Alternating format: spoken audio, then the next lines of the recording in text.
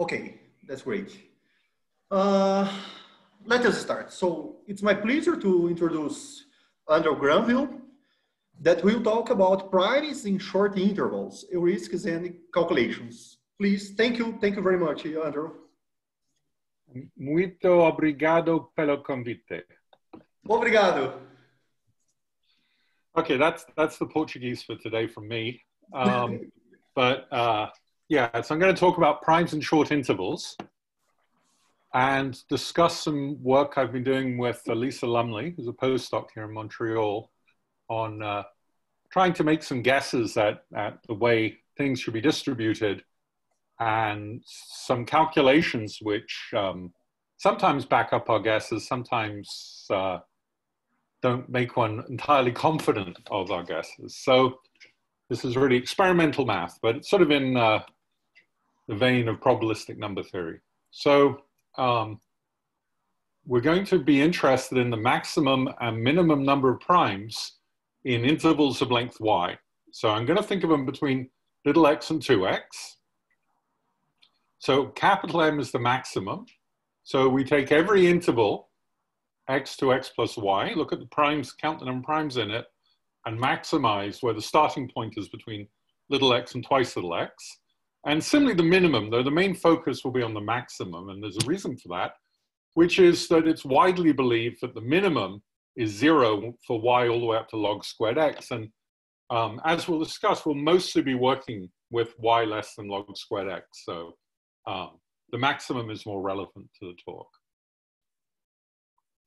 So it's believed that if if the length of the interval y is bigger than log squared x by a little bit, then you're always going to get around y over log x primes in an interval of length y. Now, it's known that you get an asymptotic, you actually get between 1 minus epsilon, 1 plus epsilon y over log x for 100% of intervals. But that's not all, of course. There are exceptions.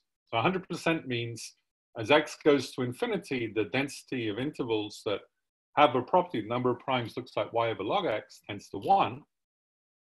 But there is an exceptional set. And Helmut Meyer in the 80s showed that the number of primes in interval of length y can be out by a constant factor occasionally. So that's why I'm using the less than symbol, which just means there exists a positive constant. So this is bigger than some little constant times y over log x and some big constant. Now, it's not proved, this could be wrong, but I think it's a pretty good chance it's true, as we'll talk about. So in fact, the maximum is what I'm interested in. And here we believe a maximum, well, it's certainly bigger than, so the average number of primes in interval length y, in that interval, will be about y over log x. So the maximum is certainly going to be greater than y over log x. And the question is, can we give an upper bound for the maximum? And we believe that, yeah, it should be less than some constant times y over log x, maybe 1.1 or something like that. Anyway, so once y is bigger than log squared x, the maximum looks like y over log x. And what I want you to notice here about this maximum is that it's a function of, so I'm going to think of x is very large and fixed and y is slowly growing. So we have this function y over log x, which is linear in y, and it's got a slope log x. Now, what we believe is that we really get an asymptotic when y is bigger than an arbitrary pair of log x. It really looks like y over log x. So what we really get is that we've got linear growth in this maximum. And the slope is 1 over log x. So let me go to the next page. Okay, I'll figure out what button to push to go next page. Oh, there we go. Okay, so we're going to look at y less than log squared x. As I said, we kind of know, we think what happens with y greater than log squared x. And it's going to turn out that there are 4 ranges to think about. Firstly, when y is really small, so essentially fixed plus a little bit of movement, like its size log x, up to about size log x. We're going to see one type of flavor of behavior for the maximum number of primes in intervals of length y. Then we're going to look at y between about log x and log x squared, but not quite constant times log x squares, up to a very small epsilon times log squared x. And I'll just say now that quantifying what that means when you're trying to do calculations is a problem. So in other words, if I want to do some computations to compare conjectures, what do I mean by little o in terms of, if I'm looking at, say, x is 10 to the 12, where does this range actually go up to? How do I interpret little o? It's not obvious what the right answer to that is. Then we've got the range where y is like a constant times log squared x, which has its own behavior. And then, as I've just discussed, with y bigger than log squared x significantly, we think that mxy is linear in y, essentially, and essentially that will have a slope of 1 over log x. Okay, so let me start with the lowest range. So here, we're looking at y smaller than log x. So what I'm going to do is look at the primes. Well, let me just start with y fixed, okay? And here's what often happens in the smallest range of values for the variable, is you work out what happens with fixed, and then you see if you can let y grow slowly and still make the same arguments work. So, you know, you've probably done this in your own work. You have something work for y fixed, and then probably with a little bit of play, it works for y growing very slowly. So we're looking at the integers between x and x plus y, asking for a prime. So one way to think of them is you take the number x and you add an integer n between 1 and y and ask if that is prime. So I'm going to write this in this sort of additive combinatorics notation, which is you add x to the set A. So the set A are these n values. And I'm going to ask whether, so these A values, the values in A are the integers n such that x plus n is prime. It's a subset of 1 through y. And once you go beyond y, once this interval is beyond y, the set is admissible. Now, I'll remind you, I didn't write it down, because I assume people in the seminar have met admissible before, but this means that there exists a congruence class modulo each prime, which does not contain an element of A. So again, for every prime P, there is some congruence class which has no elements of A. That's what makes A admissible. So the whole point of this is something like, if you take n and n plus 1, you can't have infinitely many prime pairs n and n plus 1 because the 0 and 1 occupy every congruence class mod 2. Or if you do n plus 2, n plus 4, the 0, 2, and 4 occupy every congruence class mod 3. So we basically need to make sure there's a free residue class modulo every prime. So one thing that's clear is that this set A must be admissible when we're in the region which we're talking about, because x is greater than y. And this, if we want to bound the number of primes in this interval, it's going to be the size of this set A. So, and we know the set's admissible, so the maximum number of primes is no more than the maximum size of an admissible set. So I've just described what admissible is. And so removing one residue class from the integers between 1 and y, because we start with 1 and y, right? 1 to y, right? So we'll remove one residue class from 1 to y for every prime less than y. What's left is an admissible set. And you could do that over all possibilities for residue classes for all of the primes less than y, figure out what the maximum is, and that would be your bound here. So let me try and phrase that. Let's put a little terminology in, which we're going to need to use. Firstly, P of Z is the product of all the primes up to Z. And SNYZ will be, you take all the integers between n and n plus y, and you're asking for those that are co-prime to Z, okay? So let's think of,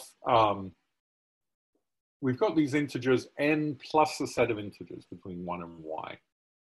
So if I write this little n as n plus capital M, so these capital M's are between 1 and y in here, then I want the condition of being this set is that they're co-prime to the product of the primes up to Z. So they're not divisible by any prime up to Z. So P does not divide n plus M, capital N plus M, which means M is not congruent to minus capital N mod P, which means that M is not congruent to AP mod P. So, okay, this is totally trivial. If you've never seen it before, it may be a bit much. But all I'm basically saying is that if n plus m is not divisible by prime p, then m cannot be congruent to minus capital N log p. But the point is I've transformed the problem of some interval somewhere into just looking at the integers up to y. So what we find is that this maximum is going to be, this maximum. Yeah. Hello, this is Bill Walsh with AARP. What on earth is happening? Is that me or somebody else? To discuss the coronavirus pandemic and how Oh you my. can stay informed. Does anybody know what just happened? I do not know what happened because. Okay, I think you can continue. Yeah, it doesn't seem to be me. Anyway, we're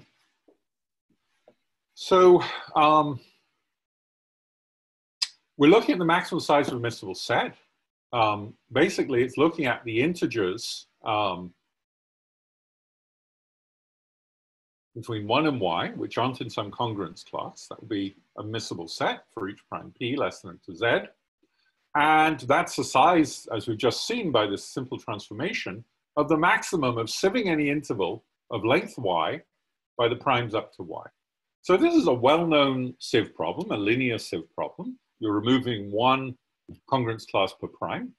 And the best bound that's known is basically the length of the interval y. What you'd expect, perhaps, on an average interval is how many integers will be left when you sieve one congruence class with every prime less than y. You start with y integers, and then you remove 1 over p of those integers for every prime up to y. So you'd expect y times the product of 1 minus 1 over p, for p up to y are left. In other words, you'd expect e to the minus gamma y over log y. So the maximum might be a little bit bigger. And we do know, let's think, there's one interval we know which has significantly more than e to the minus gamma y over log y left. Let's look at the primes between y and 2y. So if you sieve the integers between y and 2y, either you've got a prime is left, or, well, nothing else, because everything else between y and 2y has a prime factor less than y. So how many primes are there between y and 2y? That would be about y over log y. So we know the maximum can be as big as y over log y, and yet sieve methods, sadly, only give us twice what the best example I know. Well, up to a little bit. So this also is kind of called the Bryn-Titchmarsh theorem, at least when looked at in a certain way. So this is the best unconditional bound twice y over log y. We actually believe that the correct bound is 1 times, and that something like the primes between y and 2y is more or less best possible up to the secondary term. So that would also say, what's the most primes you could have in an interval of length y? So what we believe is it's essentially y over log y. But if this bound can't be improved, and you believe in the prime k-tuples conjecture, which says for any admissible set there is a prime k-tuples, then we'd actually have intervals of 2y over log y primes. So we really don't believe that this is best possible as bound. We really believe it should be improvable to 1.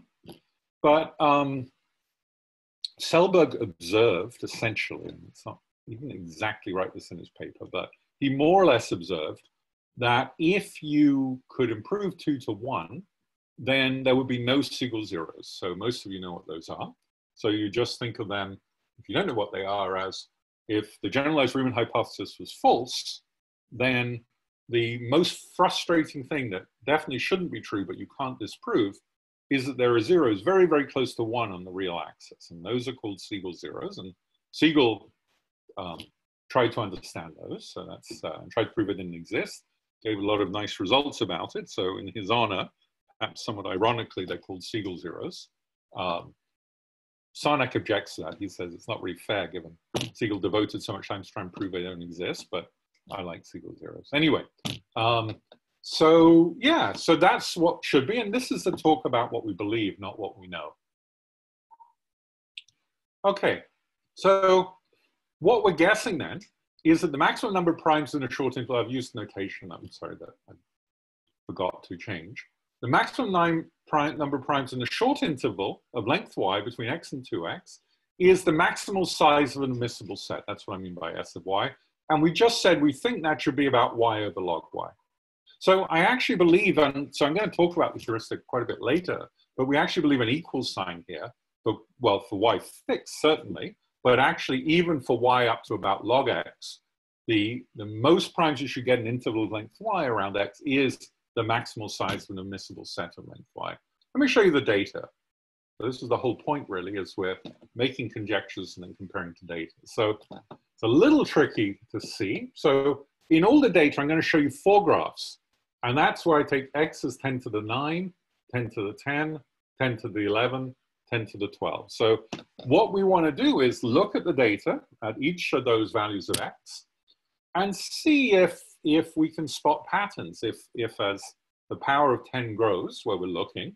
Now you might say, why didn't we go to 10 to the 18, but which is roughly where people can compute up to, but we're asking for a lot of data points. So to get a lot of data points, we maybe could push this to 10 to the 13, at a real stretch 10 to the 14 with a lot of work.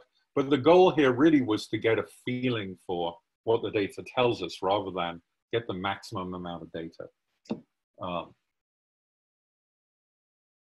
Okay, so what is it we're trying to test here? We're trying to test whether the most primes in interval length y at around x is about y over log y, or is about the size of the maximal admissible set. So we've drawn this a slightly strange way. For each integer y, actually for each even integer y, because obviously every other integer is even, so you're not going to get a prime there. So for each even integer y, what we've looked at is we've put in blue the maximal number of primes. And in this graph, the maximum number of primes you can get between, in an interval of length, well here for instance 32, which is 32, this one, 32. So the maximum number of primes in interval of length 32, where the interval is between 10 to the 9 and 2 times 10 to the 9. And that is the blue or purple dot.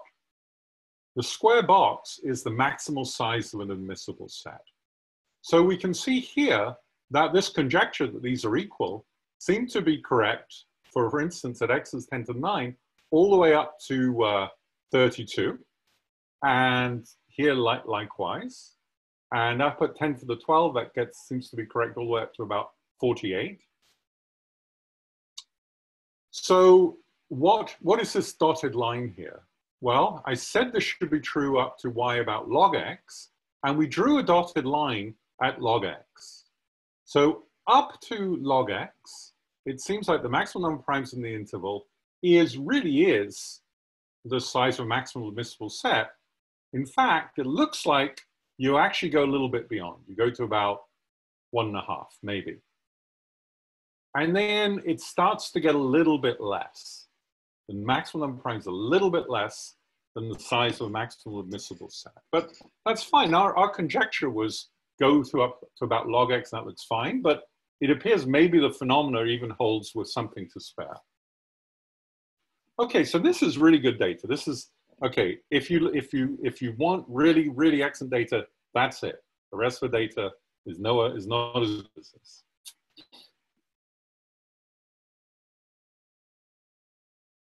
So let me talk about this conjecture. So we've said that we believe that the maximal size of an admissible set tells us the maximum number of primes interval length y, for y up to about log x.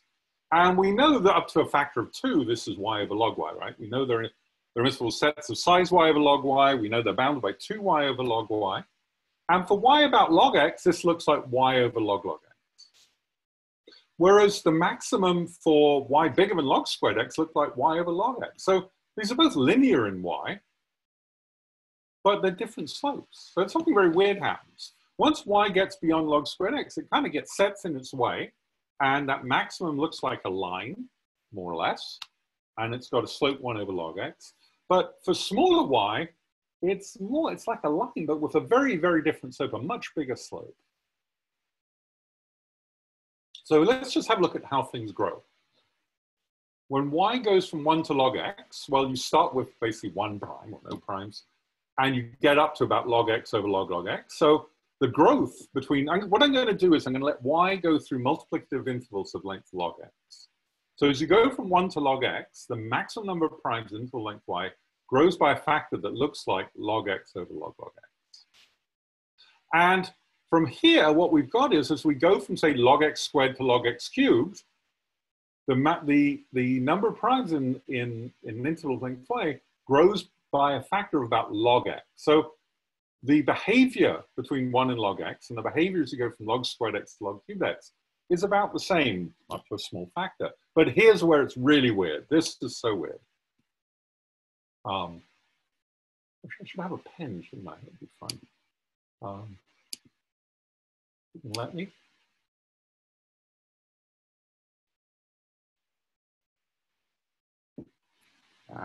Let's see. Oh, here's a little drawing thing. Let's try that. Okay, so yeah, so with a bit of luck, this will work. So what we have around here, well, not a very good piece of drawing, but what we had from 1 to log x is that this maximum grew like log x with a small factor. Beyond this interval, it grows like log x, but in here, it grows incredibly slowly, the maximum, like log x. It just slows down.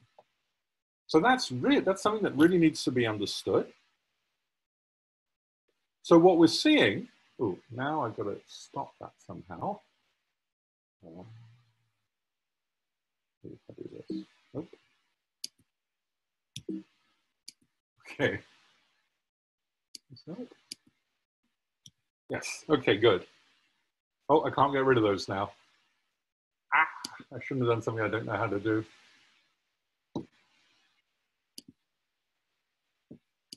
Okay, hopefully that's good. So what we see is that there's a very different change in mxy when we go from log x to log x squared. We feel we understand up to log x. That's where the maximum looks like maximum permissible set. Here, it's sort of old stuff that's well known. It looks like about log x. But in here, things are different. Okay, so let me tell you our conjecture for what happens as y goes from log x to log squared x. And this is really, really weird. So basically, y is growing as a power of log x from 1 to 2. And this is our conjecture, that all that changes between 1 and 2, but notice that's a less than sign, is the constant. So 1 over 2 minus a is like a function of log y. So whereas the other growth looked like linear in y, this somehow looks like a function of log y, the growth here. Very strange. So it's just a different constant times log x over log x. As you grow the length of the interval between log x to 2 minus epsilon, you don't get many more primes. It's a very strange thing. And then, well, you've got to be a bit more precise about what happens at the top end. So this is really the first order of the formula we have. If you substitute in log x to the a for y here, you'll get this formula. And there's a little, as I said, for data, you've got this problem of how do you interpret the low when you're trying to look at data. So I'm just going to pick a small constant times log squared x for the data, bearing in mind our log x's aren't very large.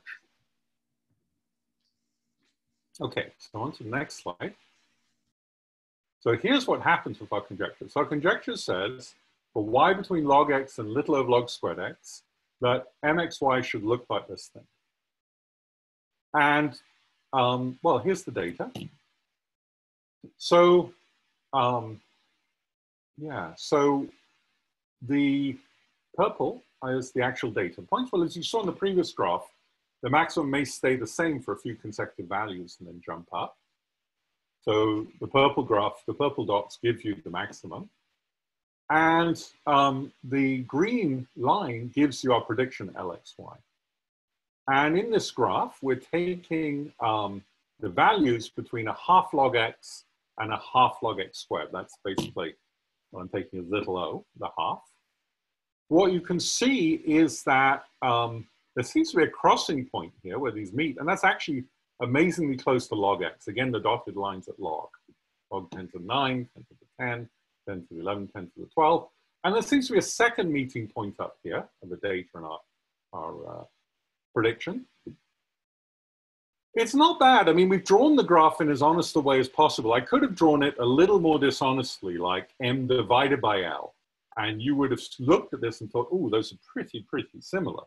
But if you draw it like this, I mean, I think the right interpretation is that the first order term's probably correct for L, but there's something in the middle that makes the data concave down and makes our prediction concave up. And that's something that needs to be understood. We had a go. We found the second term using the heuristic we've been using, but it didn't do much for the graph. So this is a little bit mysterious, but I still think it's a good approximation. This is the weirdest thing we've got, is that, yeah, the number of primes in these intervals grows so slowly. Okay, so now let's look to y as a constant times log squared x. So looking at t log squared x, we're going to have to solve some sort of implicit equation to get our constant. And it's a bit complicated, this, and I'm going to have to explain a few things. So firstly, for a given value of t, we're going to solve this equation, which, if t is greater than 0, only has one solution bigger than t. Now, for those of you who know some probability theory, this is some sort of entropy type equation. It looks, if you know this stuff, it looks like the logarithm of binomial probabilities.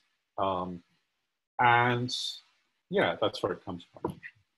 So with the model we're going to use, we actually take this function, and if we're at t log squared x, we're looking at intervals of length t log squared x, well, you'd expect roughly t log x to be the number of primes in such an interval.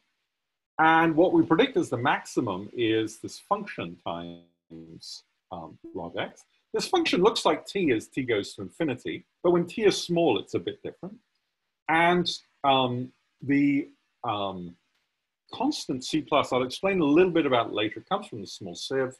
We don't know enough about the small sieve to say what the constant is. It's just defined in terms of something in the small sieve.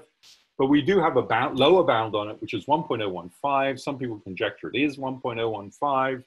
I tend not to be one. I mean, if your only basis for conjecturing is, I don't know anything else, that's not a good basis. I know some people have conjectured it about certain sieve constants, but from all I can see, they've done it on the basis they don't know anything else. Not a good reason to conjecture. Anyway, so let's have a look at the data with this prediction. So I'm looking at graphs of size, t log squared x. And I'm comparing it to my prediction or our prediction for Allysa, of how many primes there are in such an interval. And what you can see is, well, here's the data points. And so this is so the reason this looks roughly linear is this is on a logarithmic scale. Okay, so this axis looks like t times log squared. Okay, and then here is the prediction. And what you can see in each graph is, firstly, the data looks not entirely dissimilar, the black fuzzy caterpillar thing. And our pinkish prediction is way over the top. It's the right shape, but it's way over the top. So yeah, so if you look at the data, it's about 20 to 25% out. So here's the problem. I could just say, it's some function like that, and make the pink line run right along the data. But we have an honest heuristic basis for our conjectures. So what I prefer to believe is that we're right and the data is wrong, or at least you've got to get to x big enough for our conjectures to look correct. But I can argue against that too later on, if I have time. So far we've only looked at the maximum number of primes in a short interval. And the reason we've only looked at maximum is because for y less than log squared x, we expect there are intervals with no primes. But now we get to a bigger than some constant times log squared x, we expect that every interval has primes. And so it's worthwhile looking at the minima. And we can play the same game. Now, this argument only really works for t greater than 1, so y bigger than log squared x, because in that case, there's a second solution to the same entropy type equation. And it's a solution, remember that u plus was bigger than t, with I bigger than the average. U minus is actually between 0 and t. So there's a second solution. You can prove these are the only two positive real solutions. And our prediction is very similar. With the maximum, we had u plus c plus t. Again, c comes from the small sieve, the c minus. This time it's e to the gamma over 2 is the best bound we know on c minus, the best upper bound, which is about 0.89. And, well, some of you who know the sieve will even know where that comes from. It's not an uncommon constant. There is, again, the conjecture that these two are equal, but I'm not convinced by that. At the end of the talk, I'll talk about something I did with Siegel zeros in the last few weeks. And Kevin Ford, almost the moment he saw it, said, but you know, this would mean that C minus here is 0. So, which has a very interesting consequence, as I'll discuss later. So, well, Kevin said something that's essentially equivalent to that. Let's put it that way. I don't want him to say he didn't say that. Okay, so yeah, next. Let's have a look at the prediction versus the data. So again, the prediction is in the blue. Sorry, the data is in the blue. And again, you see it go and takes a while maybe before it jumps up. And the prediction is in the orangey red. So again, the data looks like it's following some curve that's pretty similar as you go through 10 to the 9 to 10 to the 12. And our prediction is way out. It's way below a lot of the time. So one interesting thing is just to look at where this comes up, the data. So we've drawn this line rather peculiarly, but this is just an observation from data at about 3/4 log squared x. So at 10 to the 8, the first non-zero value is a little bit below 3/4 log squared. Getting closer to 3/4 log squared. Basically, is 3/4 log squared, gets past 3/4 log squared. So it's growing very, very slowly. Maybe it grows like I think it does, which is it should only take off over here. So maybe at 10 to the 100, we'll see that the minimum number of primes in the interval, you know, we start getting non-zero once we get up to the prediction. Okay, so this minimum is very much tied into the largest gap between consecutive primes. So let's just look at that very specifically.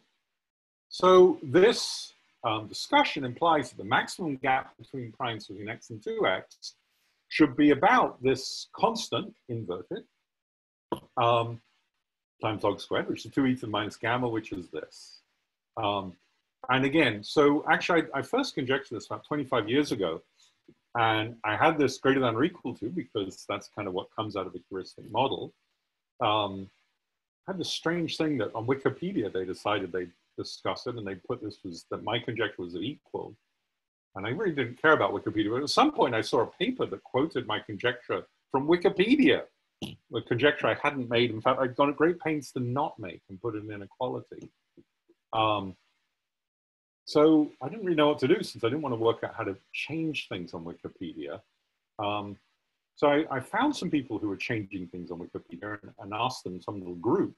And then they said, well, can you prove you're Andrew Granville? It's like, it's too painful. Anyway, so I think now it is changed to greater than. I think thanks to a recent paper in part of Banks, Ford, and Tower who discuss a slightly different model and get roughly the same sorts of remarks. So the maximum gap between consecutive primes around x should be about 2e to the minus gamma log squared x. It could be this is equal if we really have the best sieve, but I doubt it. Kramer, the original conjecture was log squared x here. And I'll explain what he kind of did wrong. I mean, it's not the question he did something wrong. We still don't really know what the right conjecture is, of course. Anyway, let's have a look at the record-breaking gaps. So the columns are the prime, the distance to the next prime, and then the record-breaking distance over log squared. And the important thing is that the biggest that's ever been found by humanity of difference in consecutive primes is 0.92 times log squared. We haven't even got to Kramer's 1 times log squared, never mind my 1.12. So the data doesn't bear out anything that's conjecture. And this goes considerably beyond where my computations of Allysa have gone. So I'm just going to graph this to give you some idea. And the graph's got more on it than I've said so far. So the spots here are essentially the record breakers, okay? Sort of record breakers and intervals. And the two nicely drawn lines, here is Cramer's conjecture of log squared x being the maximum gap. Here's the conjecture I made 25 years ago of about 1.1 times log squared x. And here's all the data, and it certainly looks like it's on a different line. Now, you could say maybe it's 3/4 log squared x like that thing, and you probably get a pretty good match. But there are various reasons to thinking we're really missing secondary terms, and the secondary terms might well be a log x times a log x and a log x. So what I thought might be fun was to just see if we could take log squared x plus a times log x plus b times log x and do some curve fitting. And similarly with the constant 2e to the minus gamma, and here's our two curve fits. Look at that, they're amazing. They're right. Now, firstly, who'd have thought if you have completely different coefficients at the start, that these two would be so close together? I mean, it's just, I know nothing about data, what it boils down to. Anyway, so we did this calculation, did the best fit thing, and they look like great fits. So somehow we got to come up with justifying, got to subtract, from my model anyway, 5 log x log x, and add back in 6 log x. There actually is a beautiful idea of Cadwell, a different heuristic that knocks out a log x, log x, but I really can't see how to adapt it, nor how to get a 5. Anyway, that's beside the point. Just to say, again, these conjectures are way out, and yeah, we can come up with a conjecture that's very close to the data, but I'm not sure how meaningful that is. Okay, so here's everything on the same graph.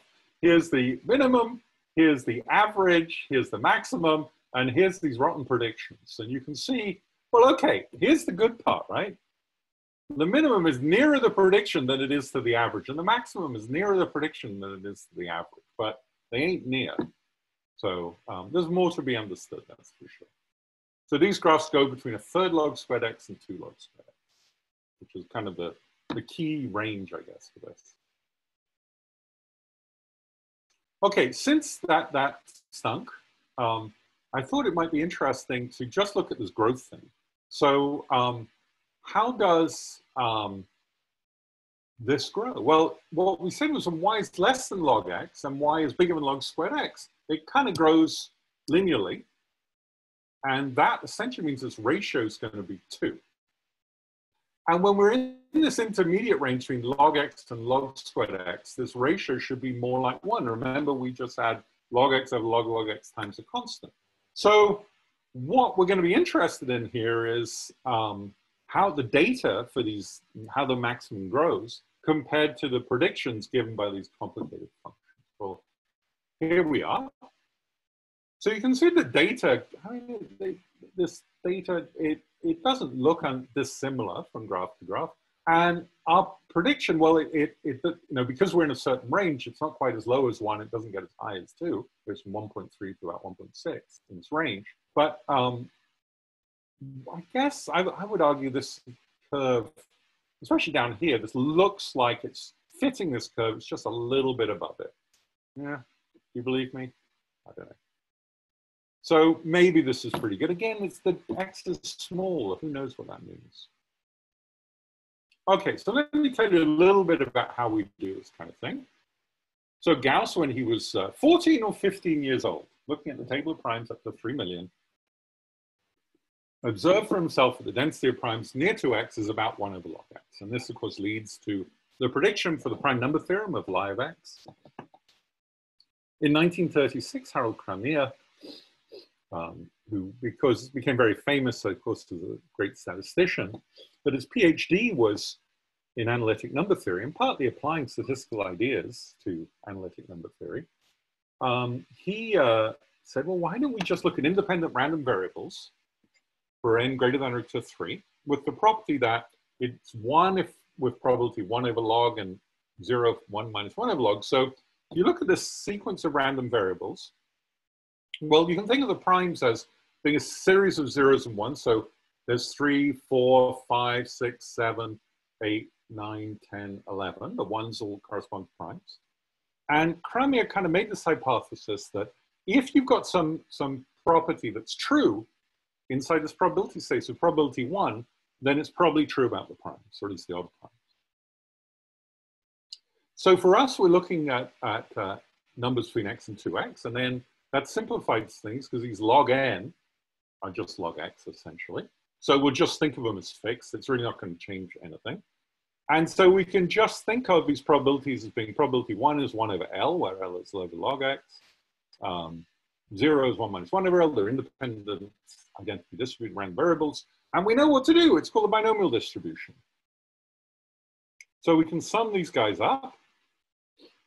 And what's the probability the interval of length y has k primes, or the number of xn's, number of n's in that interval will have xn equals 1, is this probability, right? It's just the regular binomial probability.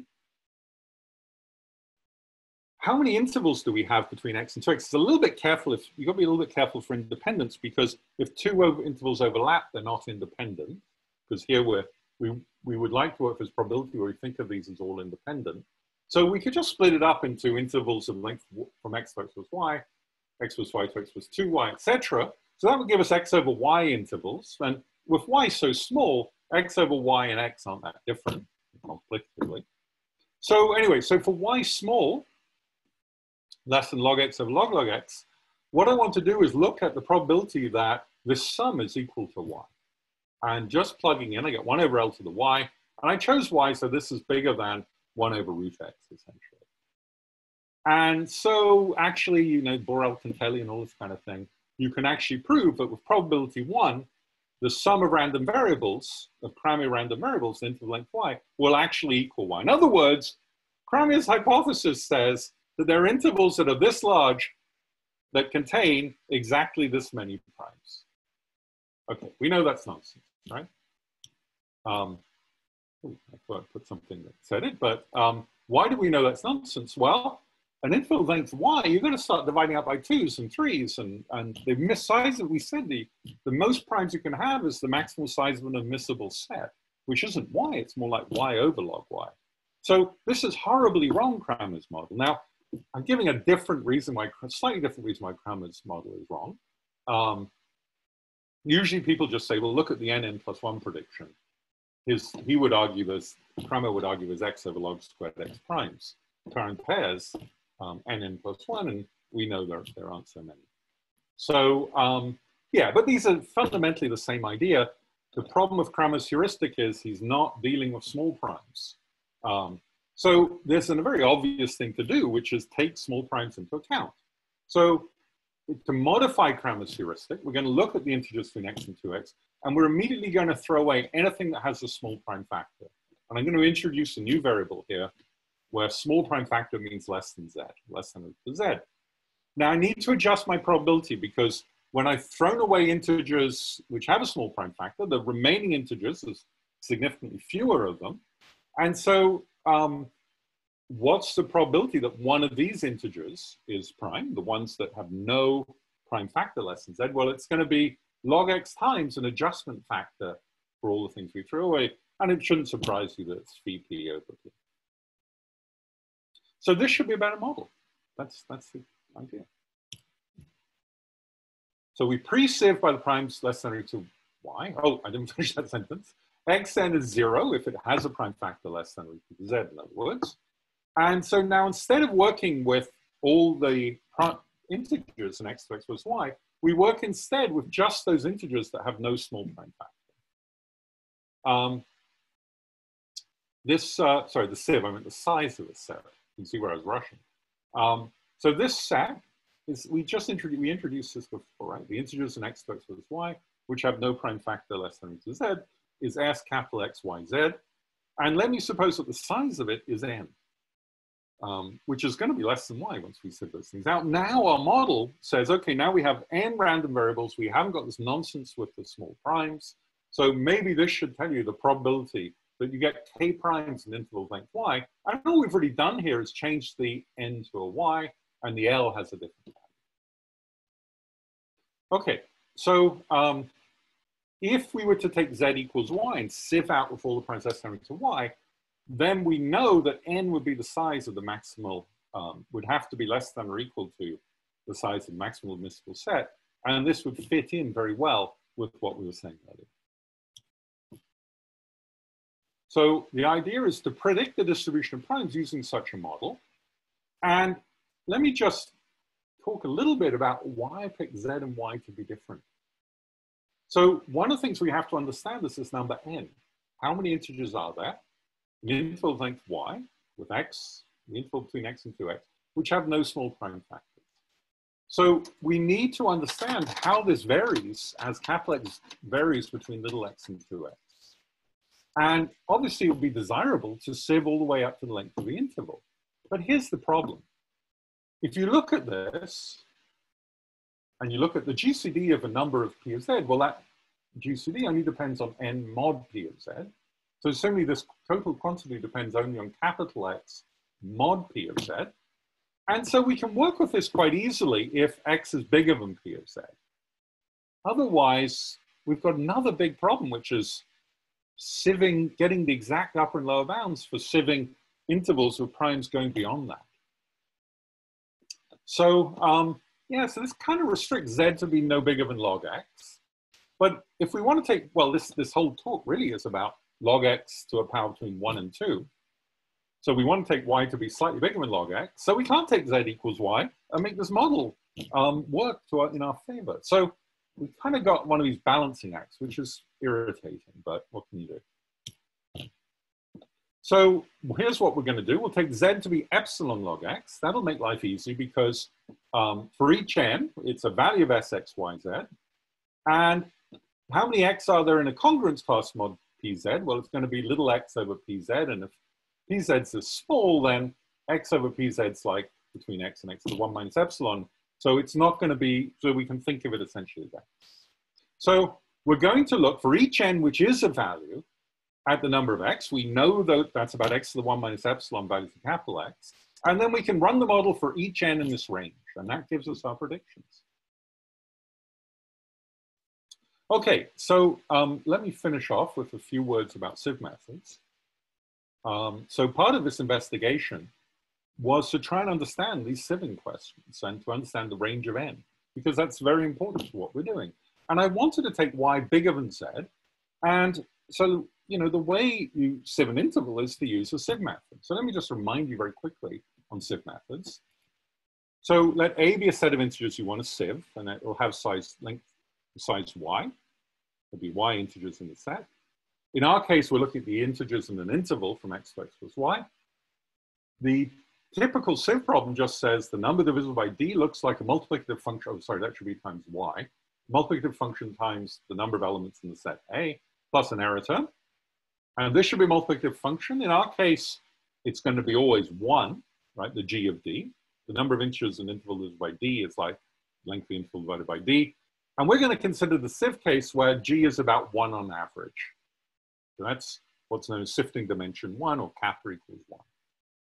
And then these error terms should be small on average as part of a usual sieve hypothesis, which means basically less than or equal to 1. The goal of sieve theory is to bound the number of integers in our set A which have no prime factor less than or equal to z. So you can, this is purposely set up by Selberg and others to be general. So you not only include sieving intervals, but you can sieve, for instance, the product n plus 2, where so you're searching, say, for twin primes.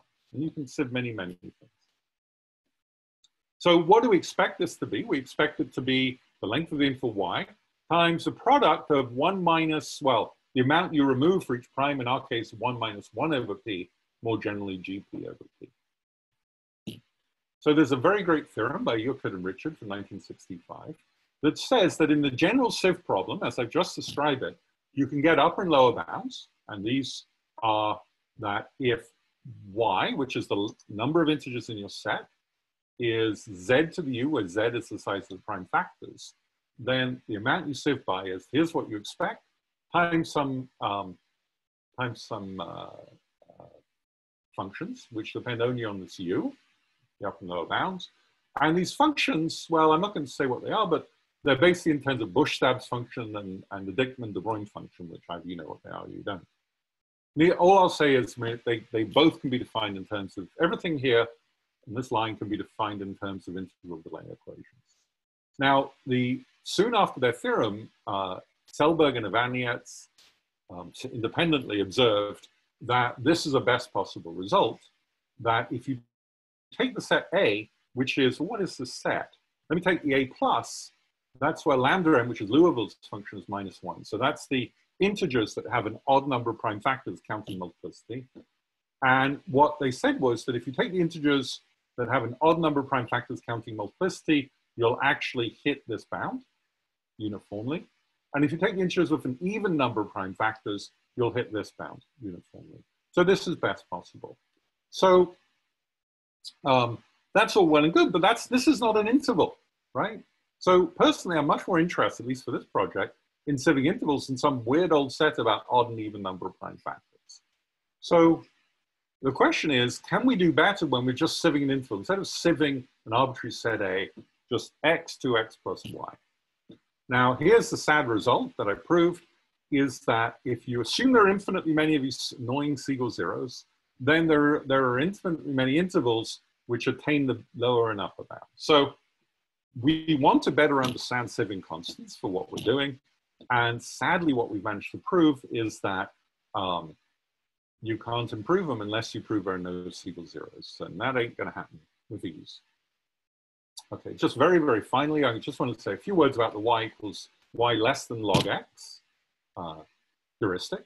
So the famous Hardy-Littlewood conjecture says that if I want to count the number of prime integers between x and x plus 2x, where n plus a is prime for each a in a set, then it looks like this famous product times x over log x to the k, where these omegas count the number of arithmetic progressions which do not contain an aj. Sorry, which do contain an aj. And here we're going to take an admissible set of size k, which is like y over log y, or 2y over log y. I left it a little bit vague with the alpha, and of length y. So what I want to do is compute this product. Given the time, I won't go into details, but you can separate it up into the primes greater than y, not much contribution.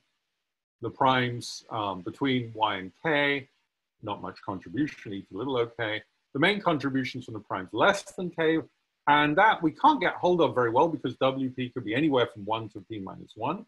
This product's only, what we can say is it's between 1 and e to the minus k. Therefore, what we can say about the whole Euler product is it looks like this.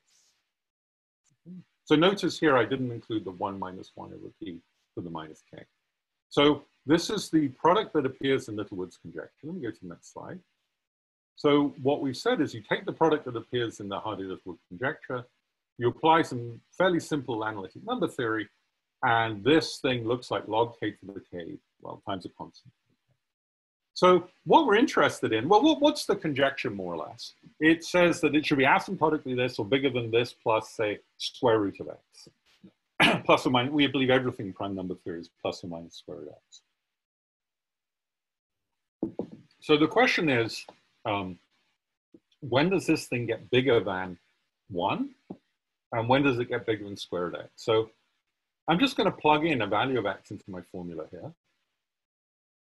And what happens when I put in x is k to the ck? Then the denominator I get ck log k, the log k's cancel, and I get something like this with some constant. And it's the bigger one there to worry about. And okay, but when I compare it to this, then I get that this expression is bigger than x to the 1 minus 1 over c. Aha, that's pretty good. So if I just want to prove this is greater than 1, then I can take c about 1. And if I want to prove it's bigger than x to the half, I can take c about 2. So we can reformulate this a bit and just say, well, if I take the product of these a's, then this argument suggests we get primes when x is bigger than q to the 1 plus epsilon, and probably you get the good asymptotic formula for x bigger than q to the 2 plus epsilon. So yeah, so this is how we justify the original conjecture, not just by the Cramer type thing, but we can also just look at Harding-Littlewood-Franke-Tuples conjecture and come up with a similar thing for that. So this conjecture is great because there's two justifications and the data looks great. Okay, that's it.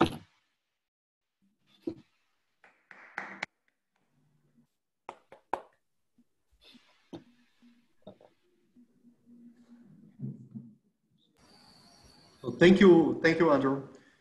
So guys, if you have a question, this is time to, we have time to question.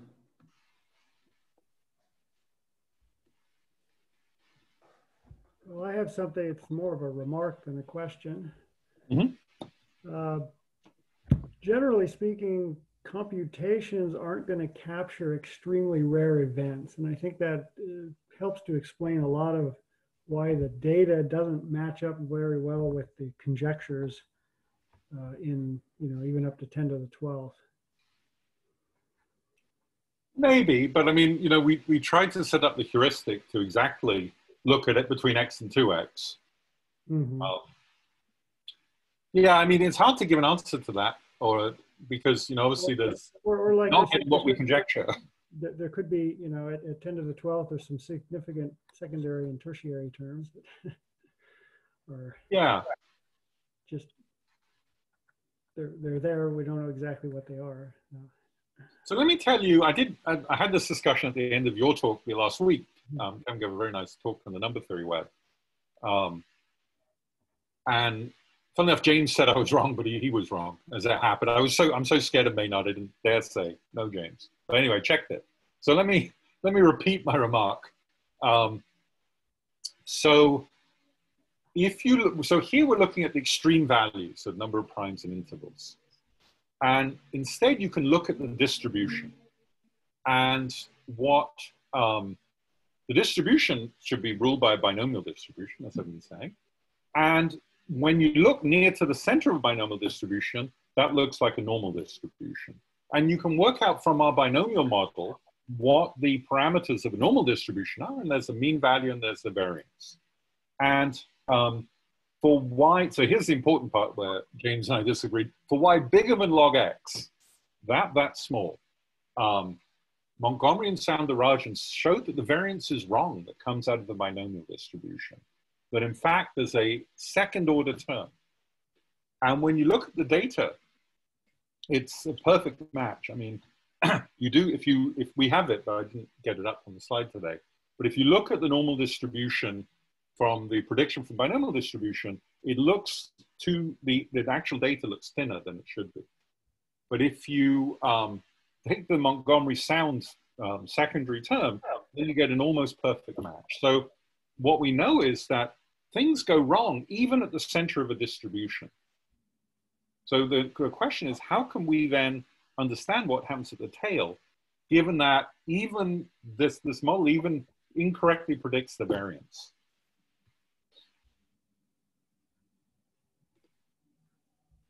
Anyway, so it's a mystery. I guess my only guess is that maybe one should play with, I mean, there's this problem of trying to use some number theory to think things through. But one idea would be to say, okay, let's not think of these binomial distributions as independent random variables. Let's suppose they have some sort of covariance going on.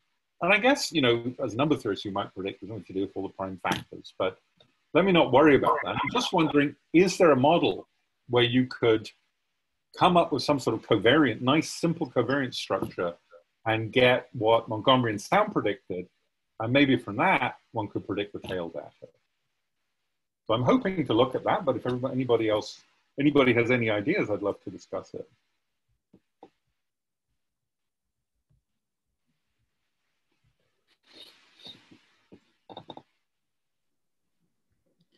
So, okay, more questions?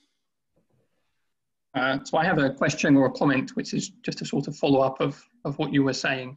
So did you use your model to predict anything that was in the tails of a distribution, but not quite so far in the tails as just the largest value? Yeah, that's probably would have been wise, wouldn't it? Well, no, we did do some bar charts for certain things. So I guess formally the answer is yes, but you know, the range is pretty small. So we were looking at, I think, at 10 to the 8 or 10 to the 9 and computing everything.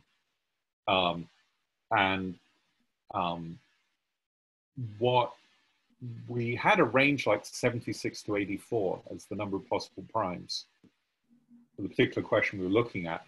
So it's a little bit hard to distinguish what's the tail and what isn't.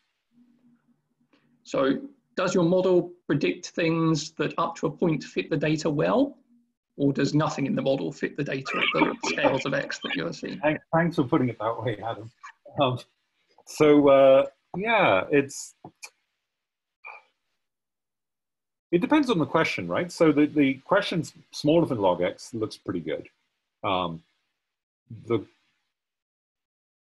The problem with this, I mean, certainly this variance is very striking that we definitely, the binomial distribution doesn't give the right variance, but we knew that, but even the data knows that. The big problem of trying to interpret the data is what does little o mean? What does something going to, you know, we do these calculations where we have to get rid of certain terms, otherwise you have such a messy thing sitting in front of you that's hard to play with. Yeah, so I can't really answer that question. I can present the data so it looks like a fantastic fit. And I can present the data so you're like, I don't believe a word of what you're saying. Anyway, so I think it's somewhere in between, really. But okay, it's an interesting point, near the tail, what happens. So I guess one particular thing I could suggest, which is kind of motivated by some of what people have done for extreme values of zeta, is that, so we have these predictions for the largest value that the zeta function should take between capital T and twice capital T, for example, as you know. And that's kind of very similar to finding the largest number of primes in interval of length y between x and 2x. You just have one data point, which is the most extreme thing. Right. And it might or might not fit with the data you get very well. So instead of doing that, what people are doing nowadays is you choose a random interval of a certain length. And if you do that, instead of having to check all the way between t and 2t to find something, you have a lot of data that comes from this interval instead of just this one very extreme data point. So I guess a version of that for you would be choose a random interval of length, let's say x to the 1/2 between x and 2x, and then look for the largest number of primes in interval of length y on that subinterval of length x to the 1/2. And then you get lots of data points because you have lots of random intervals of length x to the 1/2. And for each of them, you get a largest value in that subinterval, and you see how that fits with your prediction. Yeah, that's very nice, actually. That really is nice. That would be something you could try to do. Well, it would certainly give us a much better idea of how to work with this wrong variance, because right now I have no idea. Really, this is a really nice idea. Thank you. Yeah, it makes a lot of sense. Okay.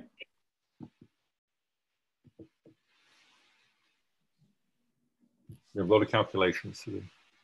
I guess the other thing is about taking shorter intervals, even though you take a lot of them, is you can actually go quite a bit further, larger in the size of x. Yeah, that's certainly what happens in the zeta function case, and I would assume here as well. Yeah. Cool. Yeah, I mean, there's a level at which I've been searching for the right statistics to compute, you know, especially given the parts of the calculations that didn't fit very well. And, you know, it's this difficulty that you just have a tendency to think, well, it's the law of small numbers. I know my asymptotics are good. So, yeah, it's good to have something very testable like that.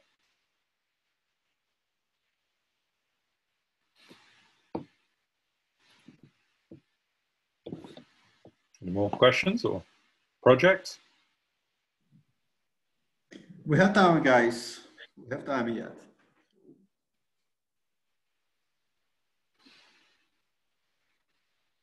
If anybody's interested in partaking in, especially the calculation side, you know, would be interested to hear from them. You know, there's a lot of stuff. I should say that much of this theory can be translated to the arithmetic progression setting. So you just look, say, at all the residue classes mod 1,000,000 and ask how big's the smallest prime, something like that, or how many primes are there in an interval, you know, up to log squared 1,000,000 in each residue classes.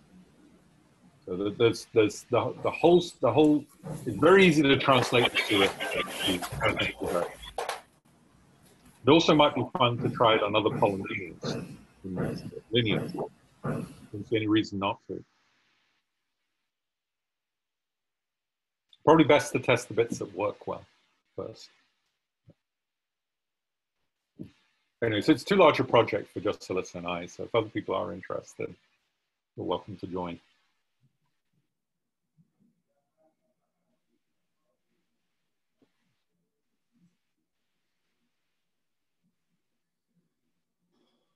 Okay, guys, more questions or comments?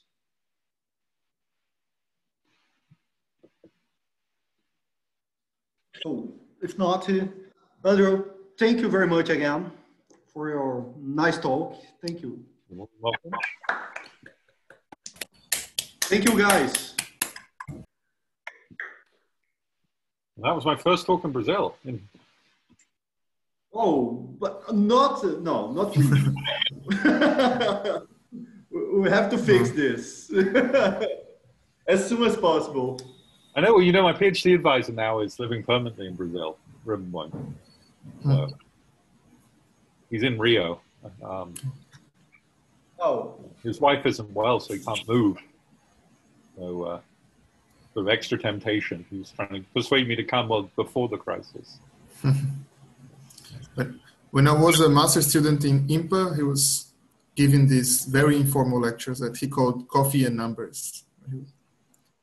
Coffee number with the... He just gather like 5 or 6 students and talk about number theory. It was my first contact with number theory because it was basically inexistent in Brazil. Yeah, there wasn't much back then. No, for me, I was an undergraduate and did one graduate year at Cambridge, and this was 35 years ago. So the professors there were very formal, really. And then I actually read this book by Ribbenboim about Fermat's last theorem and ended up doing my PhD with him. And it was such a delight working with somebody who really was nothing like the Cambridge professors. A very positive attitude to life and more to life than just the math. Good education working with Paolo. But, so you met him in Cambridge? Or in... No. I just read this book. He wrote this book. Okay. This is before Andrew Wiles had proved his great theorem. There's a book called 13 Lectures on Fermat's Last Theorem that in a very nice way described the state of the art up to then. And yeah, I talked to Brian Birch at Oxford about being his PhD student, but he said something to me like, you can be my student, but not if you stay obsessed by Fermat's last theorem. Whereas Paolo was like, oh, you should be aware you're probably not going to prove Fermat's last theorem, but you should enjoy playing with it. So I preferred Paolo's attitude to Brian Birch's, although Brian's a very nice guy, and probably what he said made a lot of sense, because you can easily disappear by trying to prove a great conjecture and failing.